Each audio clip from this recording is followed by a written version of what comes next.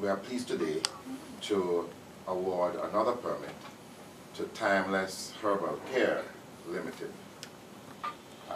It is significant because it is only the third one to be approved, because the government is taking this responsibility quite seriously. It was a laborious process, but we are thankful that Timeless and its CEO, Mr. Courtney, did show the patience and did work with us to ensure that they were able to fulfill all the requirements.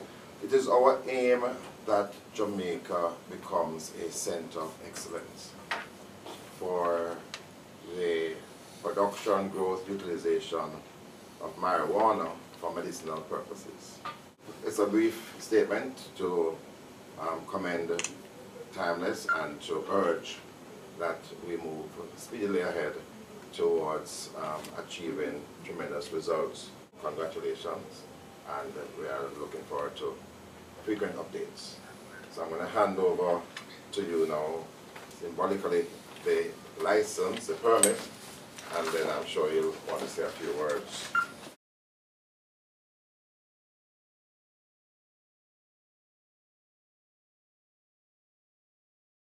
Minister Paul, let me begin by really thanking you for your tremendous leadership at every stage of the game.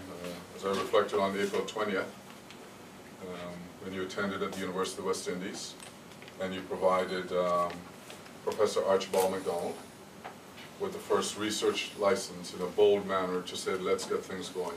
Timeless is very pleased that you have had the trust and the faith in us to give us the first private company to receive a research and development permit to begin the process. Professor Earl Morrison, thank you for your guidance throughout the years and your leadership in the industry, in the nutraceutical industry. The foundation that you have laid is going to allow Timeless and other companies to come into Jamaica and really help to build a much stronger industry, not just on the nutraceutical side, but also on the pharmaceutical side. For Timeless, we take our research and development very seriously. We now have brought on board Mr. Hawthorne Watson, who played a key role at the Scientific Research Council to head up our operations in Jamaica with a tremendous focus on research and development. We've also been very blessed with an amazing team of individuals, including my children, the Clarks, and we've built a family. We really have. As you've seen, that Timeless really is about a family of individuals, a caring family of individuals with a goal of building communities. We are identifying individuals and communities in Jamaica, and we're making them our focus. Minister, we talked about essential oils. It's very interesting. One of the products which Timeless will be bringing to market in about a week or so, and I'll be giving you a bottle today, we discovered, a gentleman has been doing this for over 20 years, creating an essential oil, utilizing it as a massage oil. After taking it through the process at the University of the West Indies and having Dr. Williams go through all the tests, we discovered that this product has tremendous anti-inflammatory and actually does relieve pain.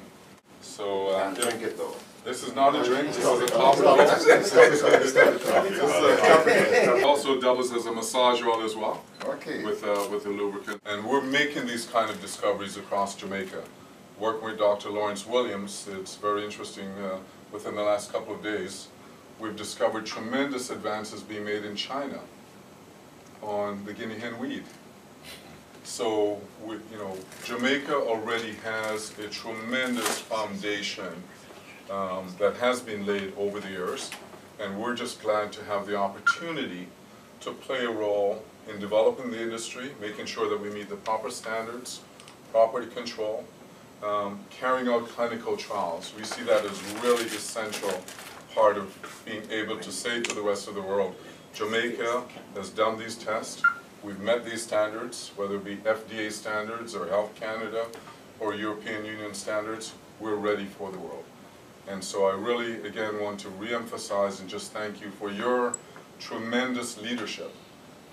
This is an industry, and sometimes you're not able to put the commas and the periods in the right places. Sometimes you literally have to move ahead in order to be able to capture the opportunities for Jamaica.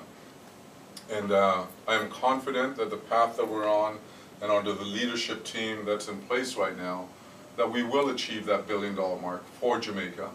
And this will be an industry not just on the nutraceutical and the pharmaceutical, but on manufacturing, on tourism and processing, and all of these other areas that are going to be impacted by this new industry that you've opened up. So again, thank you. And also want to give just special recognition to Mr. Mark Golding, who did present us with the legal opportunity, creating the framework so that we're now able to proceed, for you to be able to provide us with this permit, and looking forward to the opportunity as we really open up the market, because Jamaica has the ability to compete on the international marketplace.